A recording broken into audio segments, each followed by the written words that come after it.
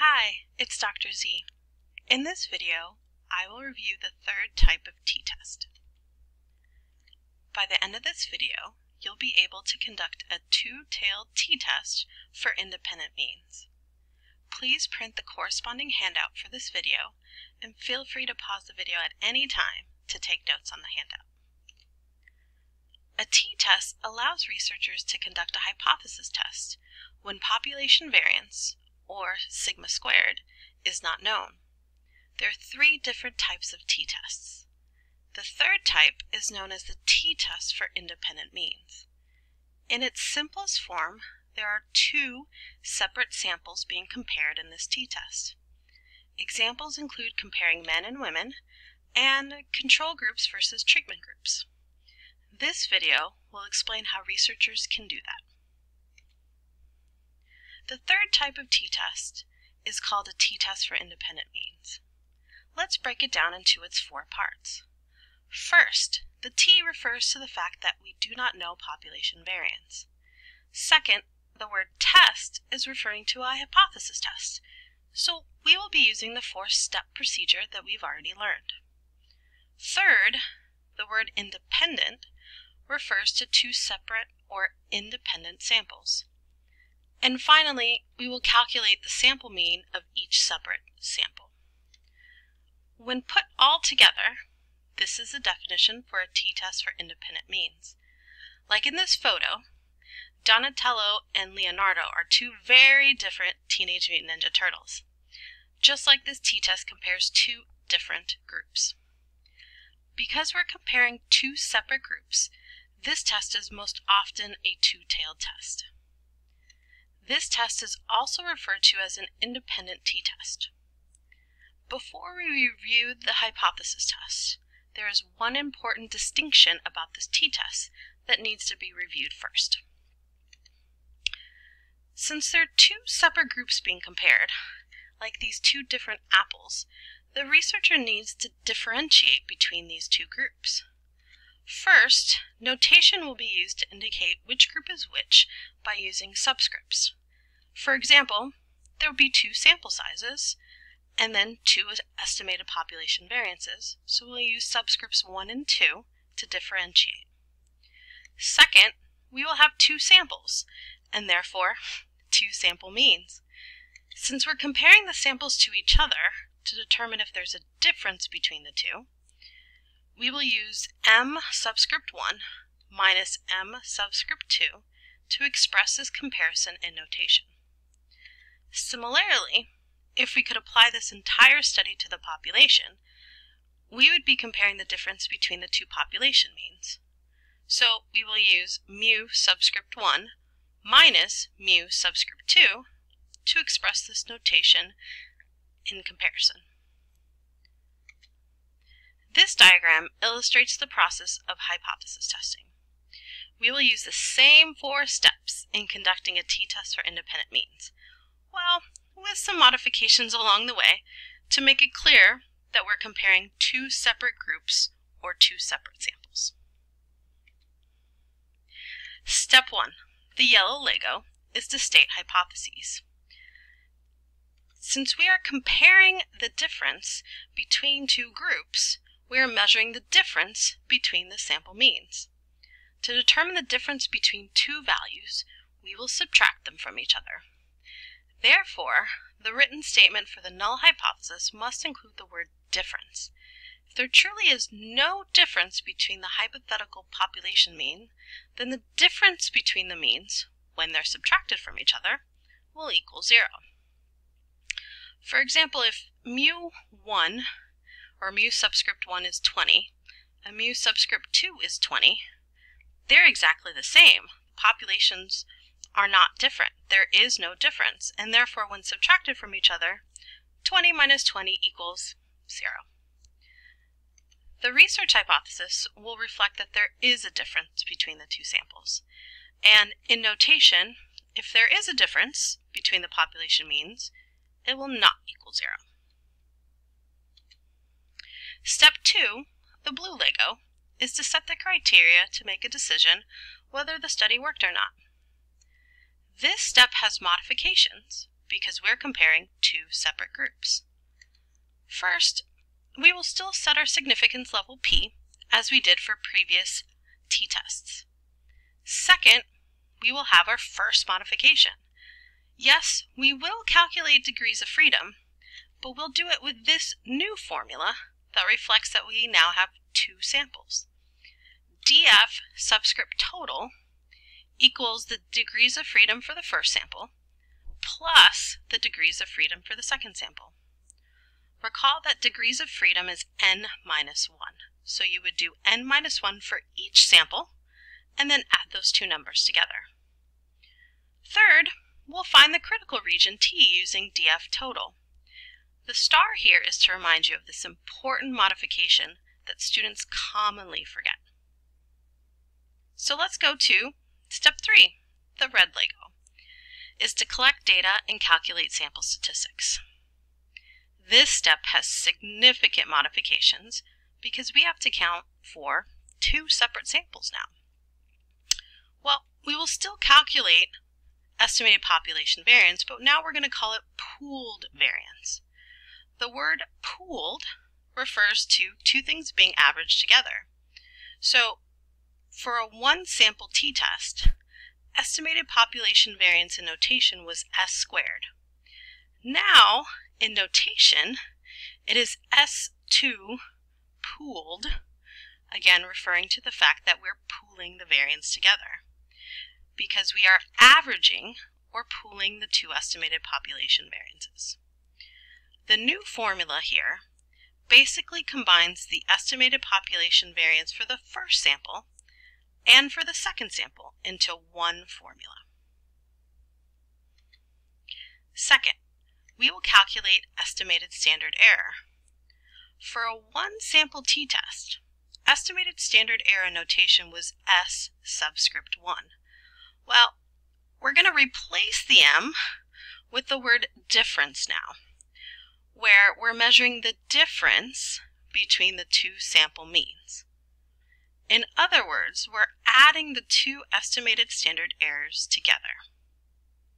This new formula looks a bit overwhelming because it's combining the estimated standard errors for the first sample and for the second sample into one single formula.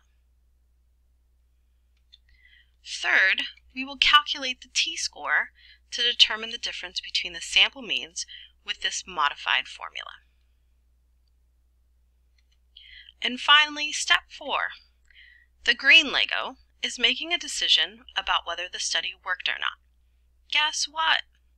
This step stays the same as it would for the previous two t-tests. Now that we reviewed the steps of a t-test for independent means, are you ready to practice your new knowledge? I have one practice example for you to review. This is a short summary of the 4 steps that we described above. Please note that these steps are for a two-tailed t-test for independent means. Modifications for this test are noted in bold. Please pause the video to write down these steps on the video handout. This lecture example wants to study the effect of cognitive behavior therapy on depression. Since we do not know what effect CBT will have on depression, we will conduct a two-tailed test with non-directional hypotheses. The details of this research study are also provided in your video handout. The study will be comparing two separate groups, the CBT group, which is considered the treatment group, and the control group. After 6 weeks, both samples reported their scores on the Beck Depression Inventory. I encourage you to pause the video here and try to do the 4 steps on your own first. Then resume the video to show the answers. Step 1. Since we're studying if there is a difference between the two groups on depression, the hypotheses will include these variables. In notation, if there is no difference between both groups, then the difference will equal 0. Notice that the subscripts here still remain 1 and 2 because they differentiate between the two groups. The research hypothesis will reflect that there is a difference between the two groups. In notation, if there is a difference between the two groups, then the difference will not equal 0. Step 2. As a researcher, we get to decide the significance level, and the preferred one is 0.05. Second, the degrees of freedom total is calculated, which is 28. Since we do not know if CBT will increase or decrease depression, we need to draw a critical region T for both tails, above and below the mean. The corresponding T-scores for a 0.05 significance level, 2 tails, for a degrees of freedom 28 is T equals plus or minus 2.049. The box indicates the final answer that I'll be looking for on problem sets and exams. Step 3. There are several new formulas in this step. I encourage you to slow down when doing your calculations. First, we will calculate pooled variance. Second, we will calculate estimated standard error.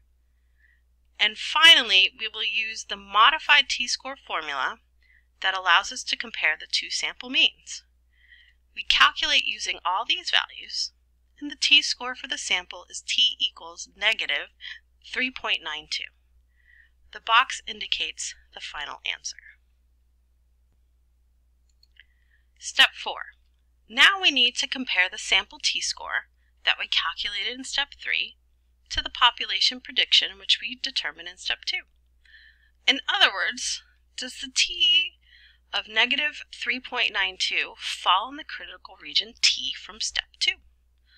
Since the values below the mean in the tail passed the T critical region of a negative 2.049, the answer is yes, and the decision is to reject the null hypothesis. The box here indicates the final answer that I'll be looking for on problem sets and exams. More specifically, let's talk about this t-score that has a negative value. Well, a negative value tells us that depression decreased. Since depression decreased, we need to decide which group had the decrease. So you need to ask which group has the lower sample mean. The CBT group had a mean of 68, which is lower than the control group that had a mean of 72. This means that the CBT group had a decrease in depression. After a hypothesis test is conducted, the researcher must calculate effect size, as well as report and interpret the results of the study. A good ethical researcher must always calculate effect size. Because we're comparing two separate samples, there will be a new formula for effect size, or estimated D. Please pause the video to write down these steps on the video handout. Now, let's briefly calculate effect size for this test. Using the modified formula for comparing two separate samples, we will calculate effect size.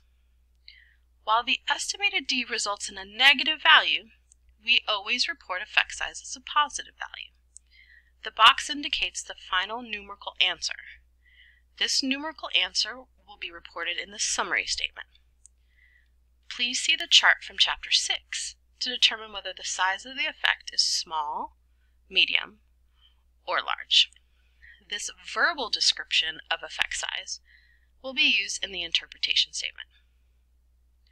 Finally, let's practice those summary and interpretation statements. There are two new items to include in the summary statement. First, we must report the sample means of both groups in the first sentence. Second, we must report DF total in the second sentence. I encourage you to pause the video here and try to write these statements on your own first. Then resume the video to show the answers. The summary statement will consist of two sentences. The first sentence will report the means of both samples. The second sentence will report the t-score, degrees of freedom total, significance level used, the decision you made, and the effect size, or estimated d. The second sentence must also include the word difference because we're comparing two groups now. The interpretation statement will explain that depression decreased in the CBT group as compared to the control group. It is important to include the second group that you're comparing to. The second sentence will explain the effect size. In summary, research studies may want to explore the difference between two separate groups. A t-test for independent means allows for the study of these comparisons. Learning how to conduct an independent t-test is one more important Lego building block needed to understand statistics.